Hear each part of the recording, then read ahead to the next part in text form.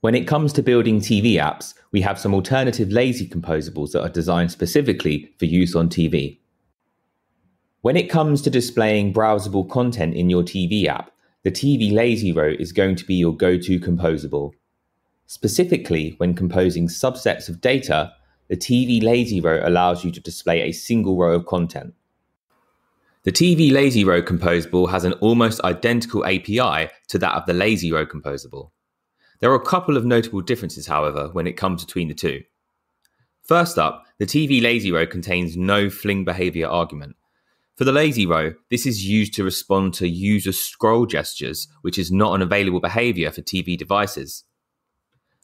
Secondly, the TV lazy row contains an additional pivot offsets argument.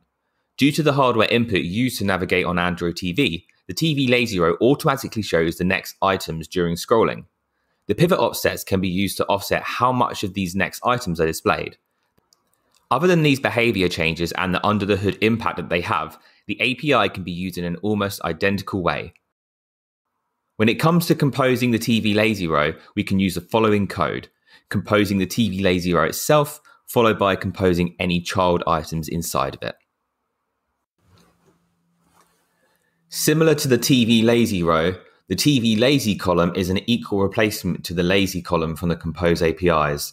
This allows us to display vertically scrolling content, composing items in a lazy fashion as they are required. The TV lazy column composable has an almost identical API to that of the lazy column composable, and we can again compose this in a similar way to the existing lazy column. In cases where we want to show collections of categorized content, we can combine the TV lazy row and TV lazy column composables. In the example on screen, we can see different kinds of group content that can be scrolled horizontally, allowing the user to move vertically between each of the collections. In this scenario, we can nest the TV lazy row composables inside of the TV lazy column, just like we would do when it comes to the lazy row and lazy column. This allows us to still provide a TV-specific experience for users via the Compose APIs for Android TV.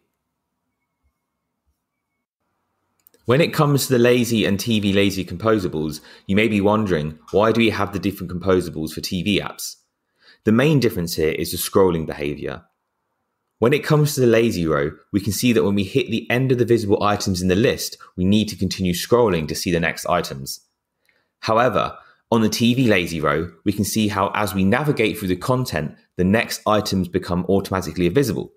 This not only creates a greater immersive experience, but it previews the next content to the user, meaning that they do not need to manually navigate further to see what is next in the content stream.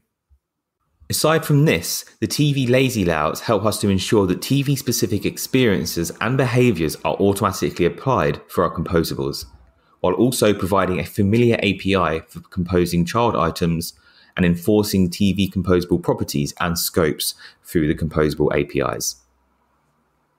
Thank you for watching. Please feel free to check out my website and other social channels to learn more about Android and Jetpack Compose.